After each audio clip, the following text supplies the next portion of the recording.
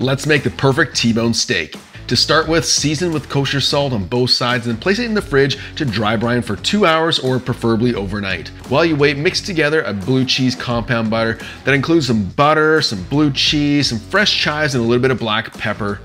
Roll it in some plastic wrap and let it chill. For this cook, we're using the Slow N Sear today to make the perfect sear, but first, place the T-bone onto the grill opposite the coals and cook at 225 until it reaches 110 degrees internal temperature before the final sear. Next, fill up the remainder of the Slow N Sear and apply some oil and black pepper before searing your T-bone for 45 seconds on each side twice.